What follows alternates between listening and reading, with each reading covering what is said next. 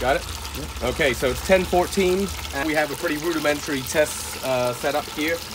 But as you can see, it's pumping nice and strong. And we're going to let this whole thing run for about 4 hours and make sure that it doesn't leak any water out of the two drain holes in the back of the motor. There's one under here, and there's one right here at the end of the motor. All right, that's the setup. We're going to let it roll, and we'll be back in 4 hours. All right, it is 2:13 right here in Phoenix, Arizona.